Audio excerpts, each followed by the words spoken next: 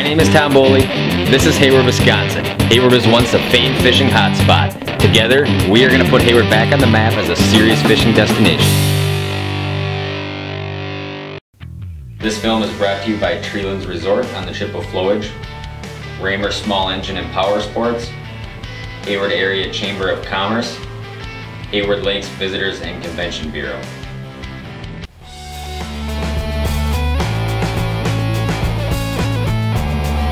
You are here. We are going to be fishing right. What is up, guys? We are here on Grindstone Lake today.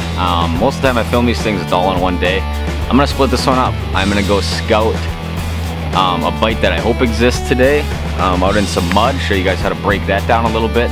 Then sometime in the next couple days, my good friend Caleb from Raymer Small Engine and Powersports is going to be out with me, and we're going to be picking apart some of these Grindstone Lake walleyes. Grindstone is an awesome walleye fishery, a ton of numbers of fish, a lot of fish in that 17 to 22 inch range. Today I'm probably going to show you kind of like the technical side of how I'm breaking a bite down, what I'm looking for, stuff like that.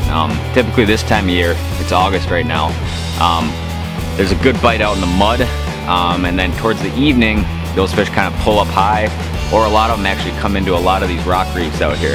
So stay tuned, that's what we're going to be doing to start the day today. So when I'm scouting out a bite, what that means is driving around. Doing lots of driving, lots of sonar work, actively looking for fish, not wasting any time fishing, just kind of getting the overview of what's going on that lake, you know, at a given time before you start fishing, just so you know what's best. I looked at rocks, mud, some deep weed edges, pretty much everything.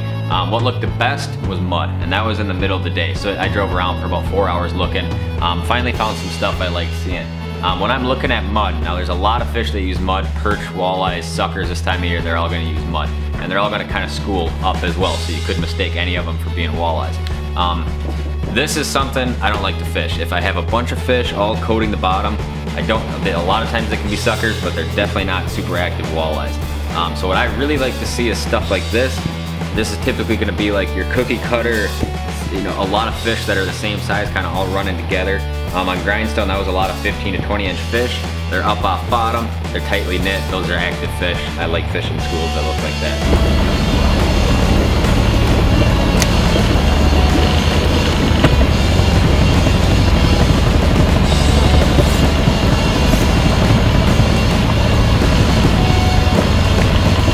Look up.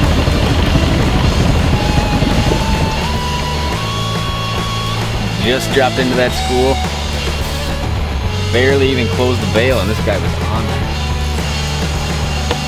Come here, buddy. Oh, look at that guy, huh? It's about a 19 incher. That one just choked it too. There was no mistaking that bite when that guy was on there.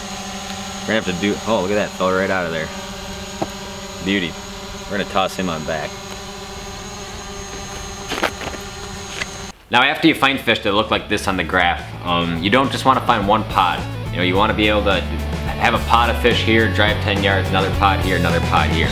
You know, that's gonna be a productive area to fish. So when I find these vertically stacked piles of fish, I'll slow the boat down, back right up to them so I can put my bait vertically right into the fish, and this is what happens. Fish on. See how that school dipped down quick and went straight to the bottom when I dropped down? That's an occurrence that happens quite a bit. Not a big one here, but I'm going to scoop them all.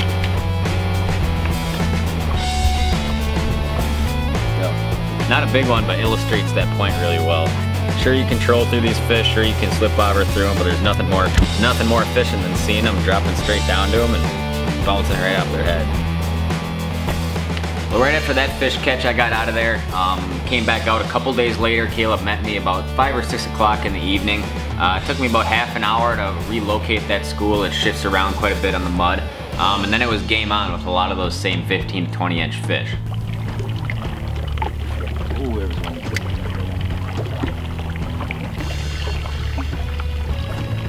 Fish on. First one of the afternoon here. Doesn't feel super big. Grab him out and show you guys. If I can keep from losing him. There we go. We are on the board with number one. That took about 20 seconds of actual fishing.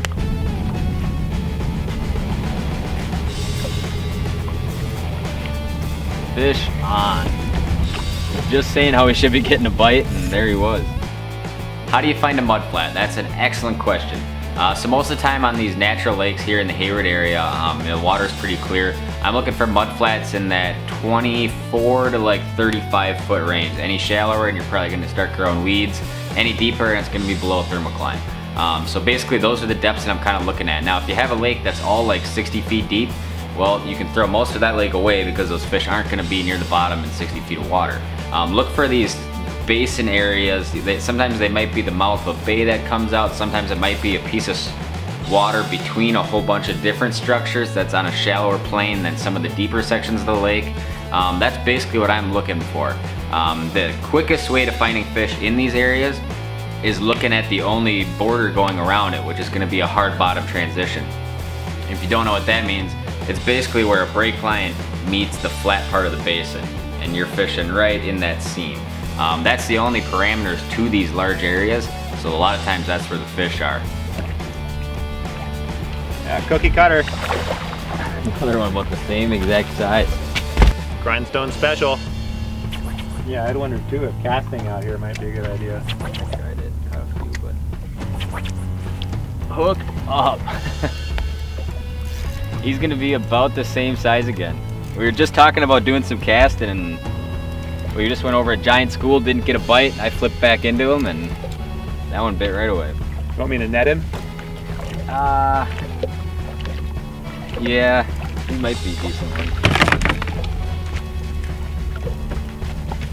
Either that or he's just hooked kind of strange.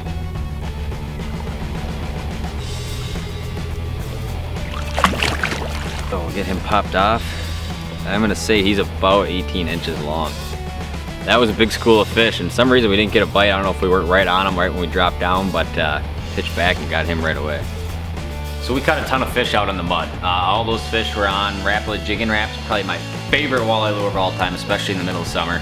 I got a ton of videos on those if you guys want to look at them. Then we came into a rock hump and we were marking insane amounts of walleye, and I could not get a bite to save my life on a jigging wrap. Basically what we did is I got Caleb going with basically a real lightweight Lindy rig, 1/4 ounce weight, down to a swivel, about 6 feet of fluoro, and then down to just a small octopus hook. Got him going with a night crawler. We were moving across the top of that hump at about half a mile an hour, just kind of skipping the tops of those rocks, and Caleb caught a whole bunch of fish doing that. Yeah, we've been seeing a ton of these, ton of arcs on the screen. These fish are just screaming around, moving really quick, and been marking just piles of walleyes, but yeah, he's a nice chunky one. Hooked up on another one.